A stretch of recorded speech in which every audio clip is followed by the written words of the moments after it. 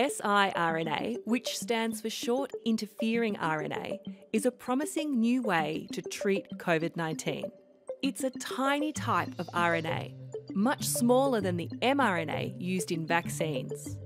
siRNA interferes with genes and can disrupt the protein production of pathogens of hostile intruders, like viruses.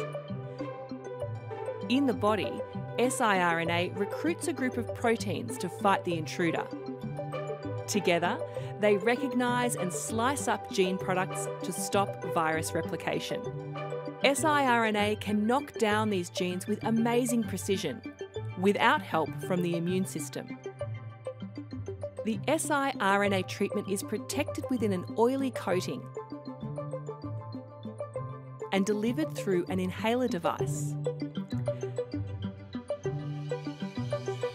Lab data in cells shows that siRNA can treat COVID-19 infection, including Delta and Omicron variants. To advance development, researchers will trial the treatment in animals, then in humans.